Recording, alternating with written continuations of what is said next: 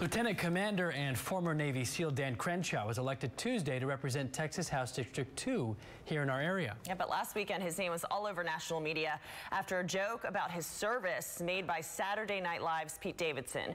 Davidson, who's made headlines for his brief engagement with Ariana Grande, made a joke about Crenshaw's eye patch. Last night, he apologized in person. Look, I just wanted to say, for people that don't know, the reason you're wearing an eye patch right now is that you lost your eye to an IED in Afghanistan during your 3rd combat tour. And I'm sorry. Thank you, Pete. I appreciate you saying that. So we good? We're good. Apology accepted. Just keep breathing. It sounds like my phone's ringing. You gonna answer that?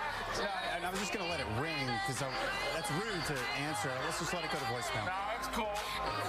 Ariana Grande. Well, cool, man. Yeah. Oh, do you know her? All right, so that's funny. All right.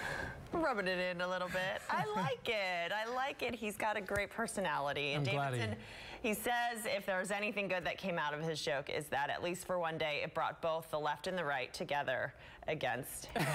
That's actually pretty good.